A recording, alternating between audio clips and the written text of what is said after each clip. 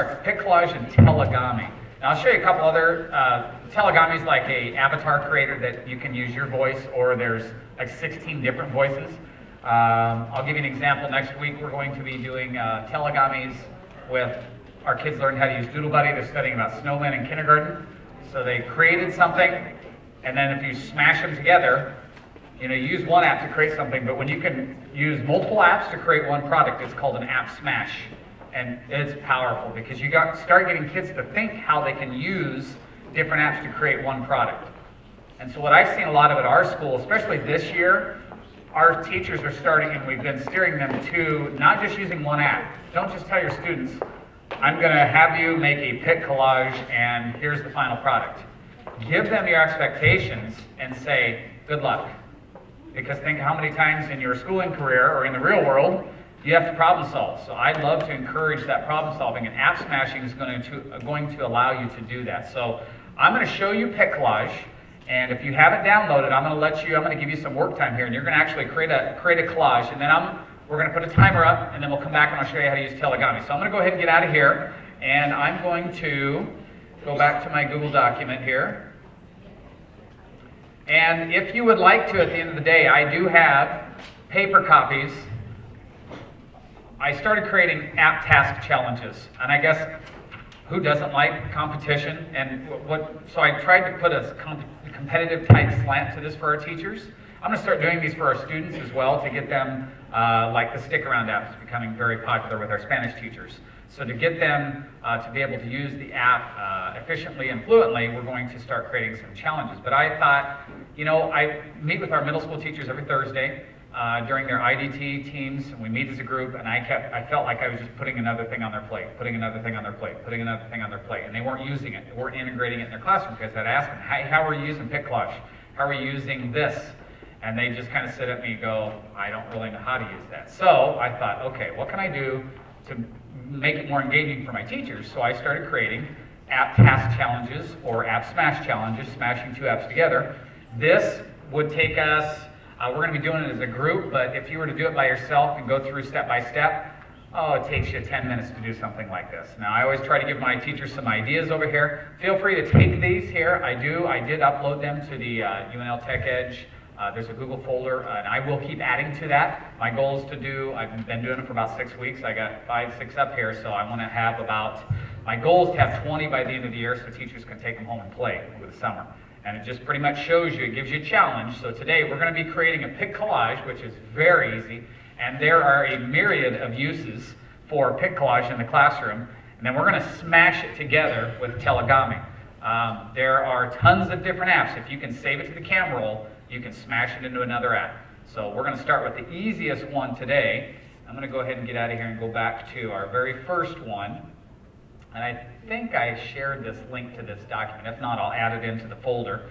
This is the very first one, is what we're going to be doing today. So we're going to create a pick collage that would tie into your curriculum. Now, if you're not teaching right now, let's just think of something and use the pictures that you have on your camera, okay? We'll go with that. So you got to be creative here. Creativity costs you nothing, so it's okay just to throw something together here. But I try to give our teachers some ideas how you could use this.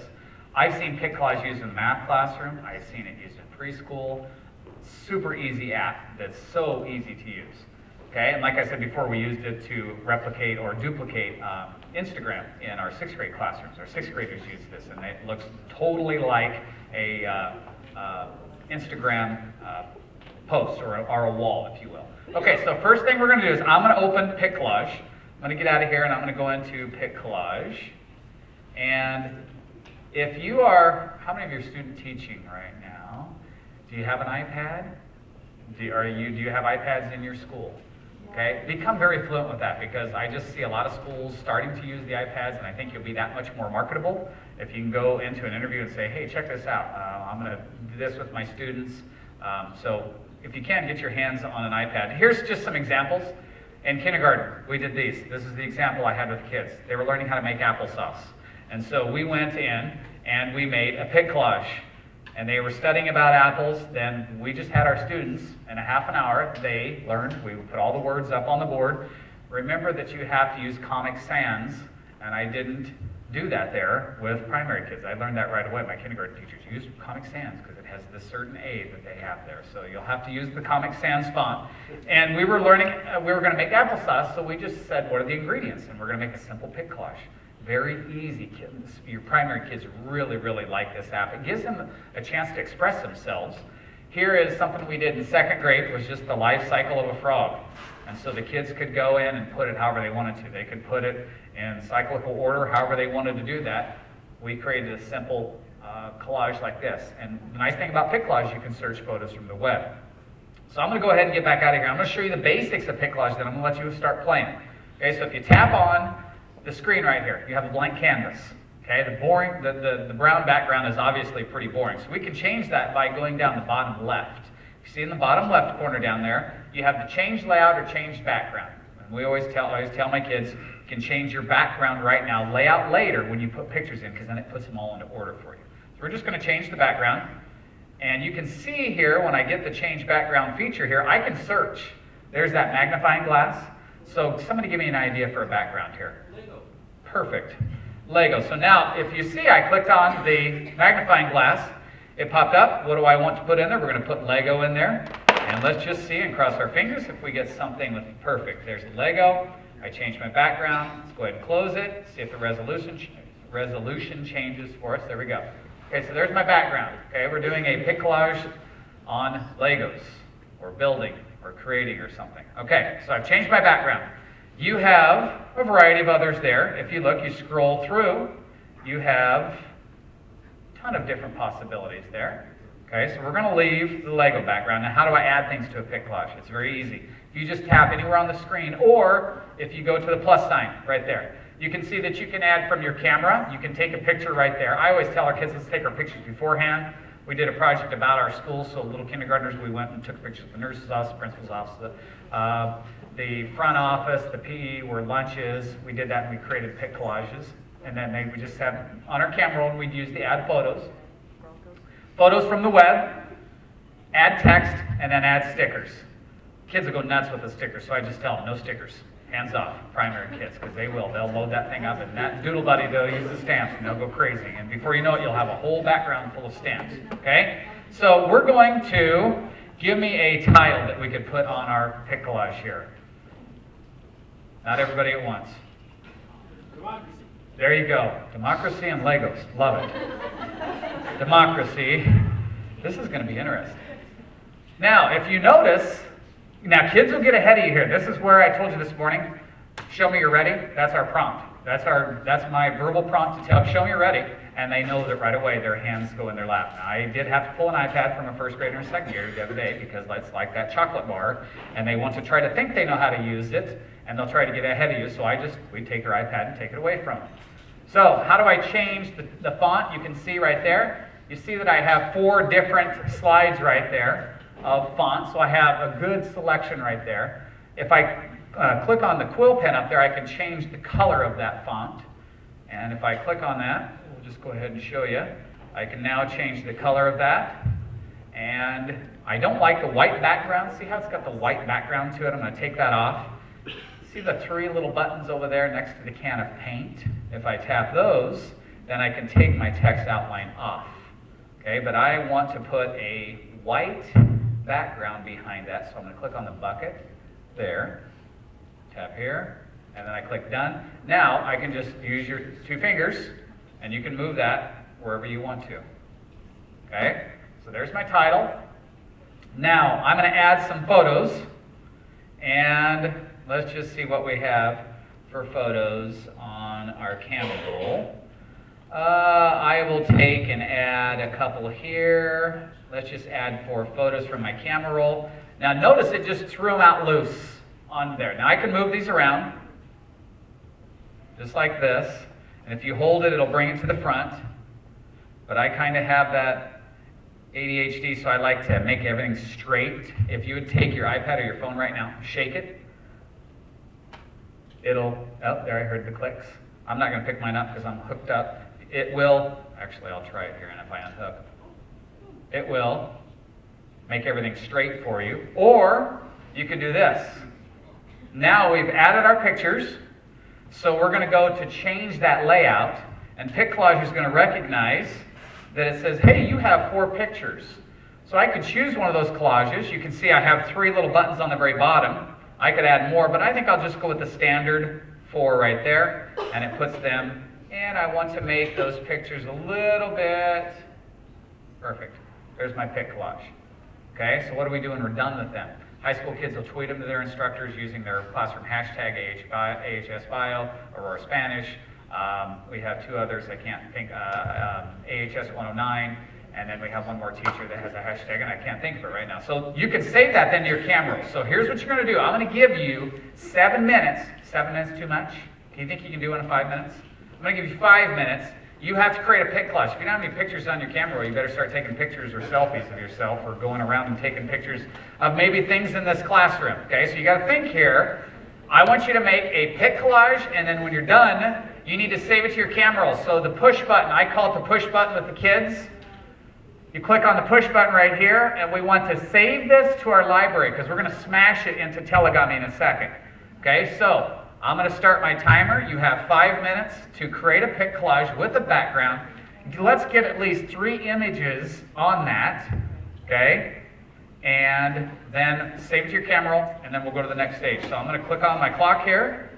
Here's one thing I'll show you guys. If I take that picture and I don't want it, if I just throw it up to my trash, if I just flick it up there, and that'll happen, especially with your primary kids, and they'll be like, oh, I didn't mean to throw that away. Just tap the trash can, and it'll come back. And if I hold that image over the top of that box, it'll dump it into there for me. One thing I didn't show you, this picture right here, that would be a good photo to enhance in the lower left-hand corner. If I double tap that photo, you have editing tools. They've just added this. It's like the app keeps getting better and it's free. There's the, I can clip the photo. When my daughter was doing her Instagram project, she was, you get a pair of scissors and she wanted the refresh button. So she went in there and she cut it out perfectly because there was some stuff she didn't want behind it. And I mean, it's the kids, you'll see kids can get really creative with this. If I click on the edit photo right there, you'll see there are some effects that pull up right here. And I could even go into, let's see, there you can see an effect and I apply it. I can also do the focus feature that you have right here if I wanted to zoom into that iPad and blur everything else. So you can really get, and I use this with some of our older kids, not the primary kids. And you can even draw on the top of that if you want to. So you can see my effect is there now. Did everybody get it to their camera roll? So I'm going to go ahead and save it to my library. Now, we had 2 people ask this question, and there's nothing more frustrating. You have the Carta iPads. You get to this point, and you can't access the photos on your camera roll. Here's how you fix that, okay? 5-finger pinch move. It's a super secret ninja move. Show your kids. Just 5-finger pinch. Goes back to your desktop. You also have the finger swipe down. It's like iPad aerobics, right? So we're going to go over to my settings. And if you ever get that where it says it can't access photos in your camera roll, look at your privacy setting right there. Click on your photos. And then these are all the apps that I've given access to my photos. Now, it's just good to probably go through. I probably need to go through and check some of those apps that I've given permission to access my photos. And even use your location services. Go in there and check that. Even on your phone, you're giving apps the ability to track you wherever you. That's kind of creepy. So just turn on your maps and stuff, or turn it off when you don't need it. Okay. So now it's on your camera roll. Let's go open the Telegami app. So go find Telegami. And I'll show you another one after we're done with Telegami. After we're done with this app smash. If you want to join the back channel, which I'm looking right here, we have students online, hi online students. They are, the URL for that is http://connect.unl.edu/TechEdge10 if you want to join the back channel. Back channel is awesome in your classroom. I'm drawing a blank right now. The back channel, help me out here. What's the one? We use it all the time in our mystery Skypes. Today's Meet, todaysmeet.com. Have that going. If you're showing a short informational video in class, 10, 12 minutes, go make a Today's Meet. You can create a chat room for your kids. Let them have the device on. You can ask them questions during the video. Didn't it drive you nuts when your teacher, you're watching a video and they'd come up and they'd pause it and then they talk about it, and it like disengaged you. So use the back channel. Our advanced history teacher uses the back channel a lot, and you'll see it used at conferences, but if you go to todaysmeet.com, you can have the back channel vanish in 2 hours, or you can have it up there for a week. We use it in Mystery Skypes. Todaysmeet.com is a great website to do a free back channel, and you can archive them, you can save them too. So if a kid does something bad, you have a printout of it. Okay, so let's do telegami. We're going to go ahead and create. I'm going to go ahead and reset mine. You're probably going to get a prompt that says something like, we'll go through the tutorial. I think there's an X in the upper right-hand corner. Just skip that. We want to get to this screen where you see this blonde chick right here. And telegami's fun. Kids love telegami. Even on some of our high school. Here's how an example. Our high school teacher, social studies teacher, they analyzed World War I posters. And she would have a worksheet. And she's trying to get away from the worksheets. And she's trying to use this device. This isn't a consumption device. This is a creation device. You just have to think a little bit. Remember, creativity costs you nothing. Okay? So what she did was she had the kids pass out. She had little posters, World War I propaganda posters. And she had the kids come up, and we taught them how to crop photos. Do you know how to use the cropping tools on your camera app? Okay, if not, there's an app challenge up here. It might seem, well, everybody knows how to do it. I had several teachers go, oh, I didn't know how you could change the exposure by tapping the picture, and that little X or that little box comes up in there, or what the HDR was if you had the iPad 3 or above. So we cropped the photos down. They put them in the background right there, because we're going to put your pic collage in the background in a second, and then you're going to talk about it, or you're going to use one of the 16 voices, okay? It's more fun to use the voices, so we'll let you use one of the voices too. So I'm just going to show you how to use it really quick, and then you're going to smash together these two apps. Okay, so the reset button obviously resets. Now character, this is where we want to change our gender. Obviously I'm not a girl, so I'm a boy. Oh, and it remembers me from last time. Perfect. So it does tend to start remembering you as you make them. So perfect. I don't have to do it. But here's what a first grader taught me, and put him on the launch pad. He comes up to me and says, Mr. Badura, did you know you just have to tap the suit or the pants to change the colors? I was always doing this. I was always going over to the character. I was always tapping on the top. He said, all you have to do, tap his head to go change his hair. I'm like, ah. And that kid went back. I taught Mr. Badura something today. That first grader, okay, launched him. He loved it. Okay, so go ahead and make yourself by using those different tools. Go put some clothes on them, dress them up, however you want to. You're making yourself. So you have to telegami yourself right now. I want to move my gami. If you take your finger above him, now I can go to the side of him, up and down. Watch what happens. Okay, I can go up above, left to right. I can move my gami. Now I want to get rid of those tools on the right, so I just need to click the back button, upper left-hand corner. And I want to move my gami now. If you get, you're going to get frustrated the first time you use it because you're like, how did he move the gami? It's because you have to have that reset button. Then you can move your gami around.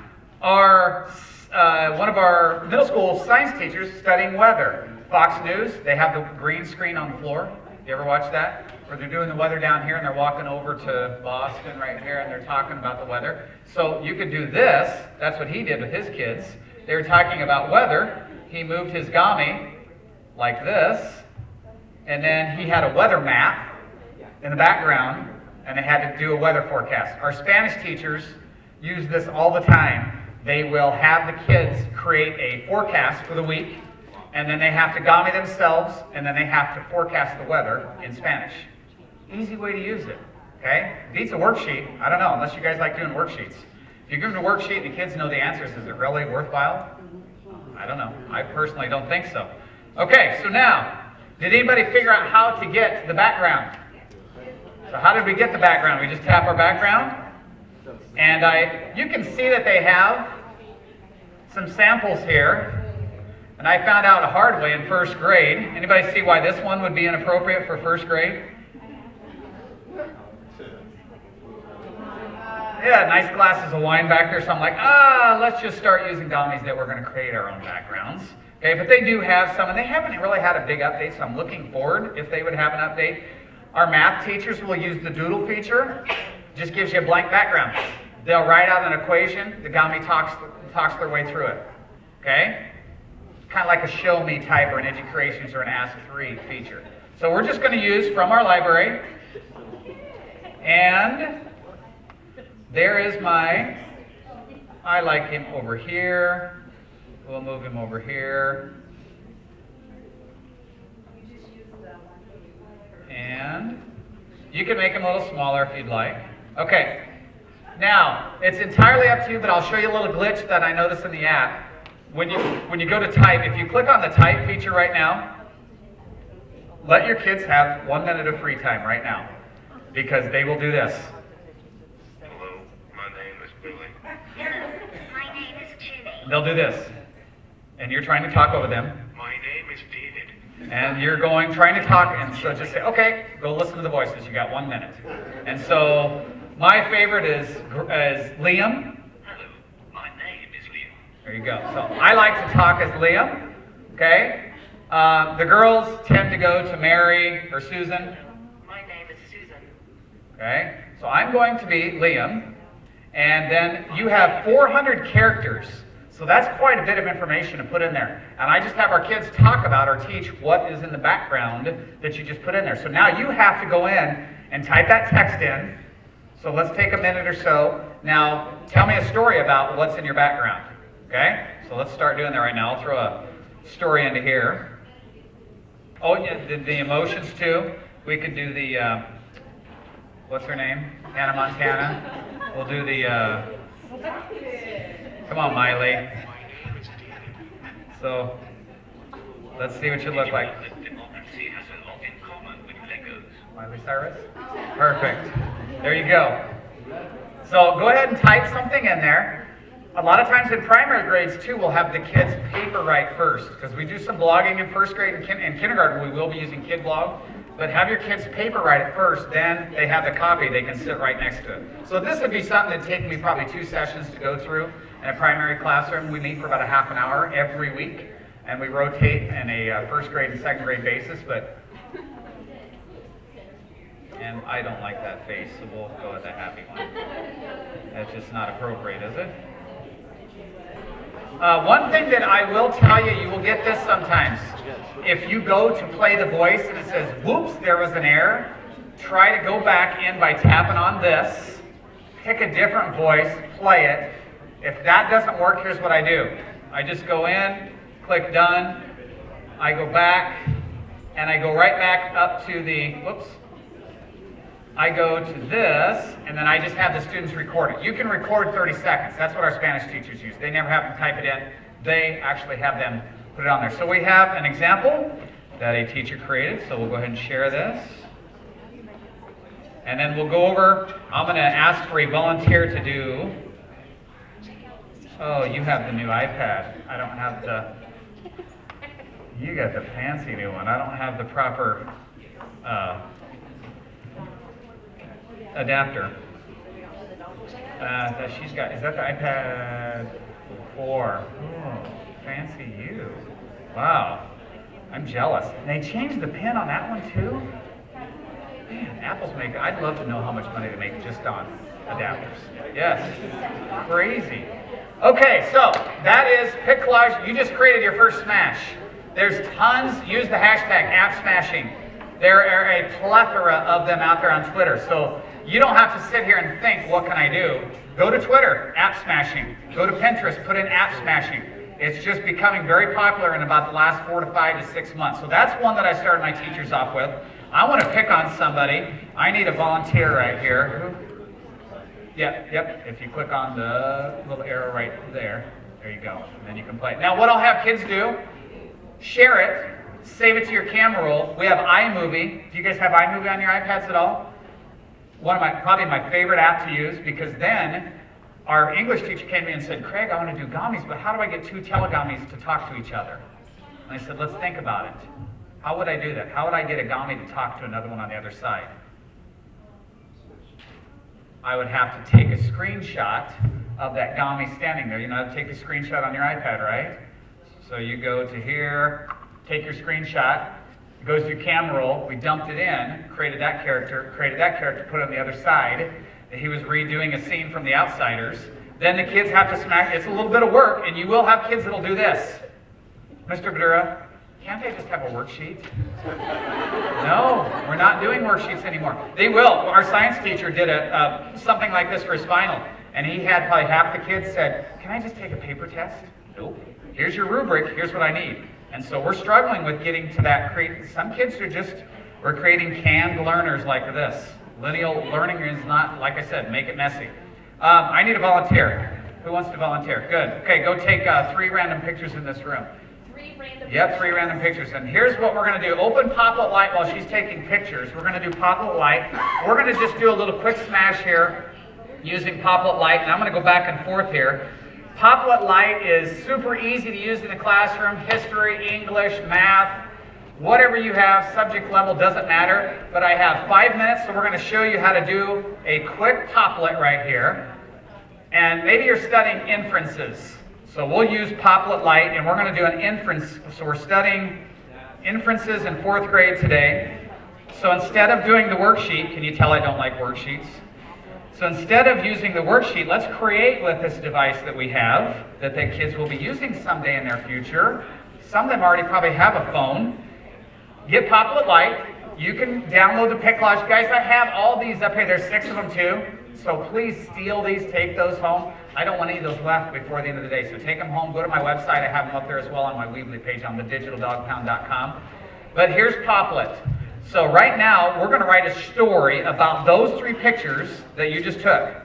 So if I want to create a new Pop-It right here, I just tap the screen, double tap, and I'm going to do 1. Actually, you know what? I'm going to have them connected. So I want this Pop-It right here. See the little gray circle? I want to add a Pop-It. Then I'm going to add a Pop-It here. And I'm going to tap this one and add a Pop-It here. So they all connect to the story that we're going to type in that center box about inferences. So the first box right here, we're going to go ahead and add those images that you just took. So we're going to go to my camera roll, and there's picture 1, picture 2. Now I'm doing this quickly, sorry. Picture 2, and picture 3. Okay? So of course, obviously, you're going to have to do a little pre-teaching with the app, and I'm just kind of throwing it at you guys, but I tend to talk really fast, but I thought I was talking fast enough last session, but I guess not. Okay, so if I type in there, I'm just going to put my story. Okay? And that's where the kids are going to write their short story. Now you can zoom into this, zoom out. It's kind of like Inspiration on your Mac. I'm trying to think of other software that has the mind mapping. Great tool right here. History classroom, timelines, relationships, book characters. Okay, so now I need a writing prompt. There's a great site. It's called Scholastic Story Starters, and I'm going to switch over to it right here. And it'll be the last thing I'll show you. Think of where that box was, because we would put this story into that box. I have this on the generators part of my website. Or if you just Google Scholastic Story Starters, lots of ideas here. So now, give me, what do we want to do? Adventure, fantasy, sci-fi, or scrambler? Sci-fi. We're going to do sci-fi. Okay. Let's go in and we're going to choose, let's pick 3rd grade. Oh, got to enter my first name here. Sorry. So we're going to go in. Craig. All right. Thank you. Yeah, the kids will say, do we have to capitalize that? Okay, so if you have an interactive whiteboard in your room, have the kid come up, tap on spin. So we're going to see our story prompt. Here it is.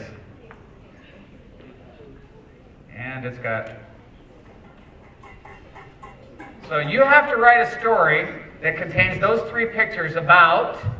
You have to describe the favorite snack of a super strong mad scientist who has laser beam eyes. And you have to include those 3 pictures that you took of the camera, of this, and probably that wouldn't be a good one, so we take maybe this and respin that one. So go and spin it on your interactive whiteboard. Kids love this when you bring them up in front of the room and they can spin that. So now we'd have to write a thank you card to a super strong mad scientist who has laser beam eyes, including those 3 pictures somehow in your story. And then let your kids write, okay? Creativity. You think of when you were a kid and you got a refrigerator box. Mom, can I have that refrigerator box? What did you do with it? You made stuff out of it. Did you make a race car? I made some of the best race cars ever. So let your kids be creative in your classroom. Those are just a couple ideas for you. Please take those. I have one for bighugelabs.com, which is not really an app challenge. It's just a website with tons of ideas there. I have one for Show Me. Use it in your math classroom. I have one for Sketch, which is a great app on your phone. Anybody using Evernote in here? I saw a couple people that were writing notes on it. Get Evernote. It goes everywhere with you. You put it on your phone. I marked up the program last night, put it into here, and you have it on your phone, your computer, wherever you go. So feel free to take those. Go to my website. Thank you, guys. Sorry, that was a quick session.